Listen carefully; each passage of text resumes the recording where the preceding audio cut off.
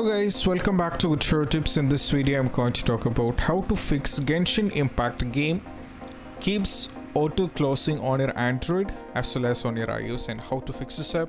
So let's get started. So first thing what you have to do, you just have to tap over here on the settings. From here you just have to scroll down and you have to tap on apps. From here you have to tap over here apps on once again, and you have to search for Genshin Impact over here.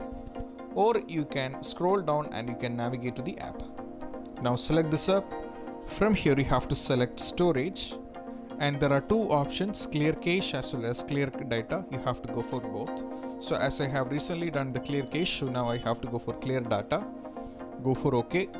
Once it is done, you just have to go back and you have to tap over here and just have to go back and you have to do a normal restart, and most probably this should be completely fixed.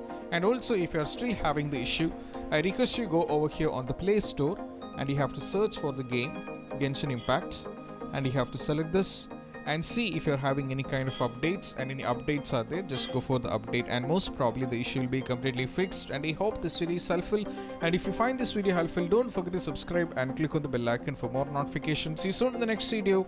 Peace out.